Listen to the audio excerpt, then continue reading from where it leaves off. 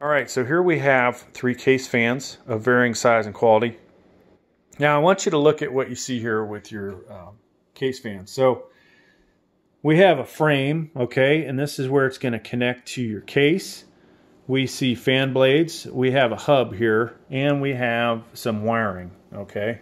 So this side, we see where the fan connects to the frame, all right, and then basically your hub is got these supports.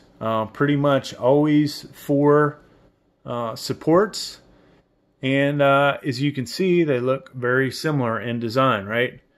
So let's talk about intake and exhaust. This side is a side that air is going to flow into your fan, all right? It's going to basically suck cool air into your fan and exhaust it out this side. All right, so let's look at our case. This is the Rosewill Thunder Z case. So there's these fans, right? This is the exhaust side. This is the intake side. All right, so cool air comes in through the intake, blows out the exhaust, okay? So this cool air is going to travel across here and hopefully cool off our PC components. And on its way, it's pushing that hot air across here because why?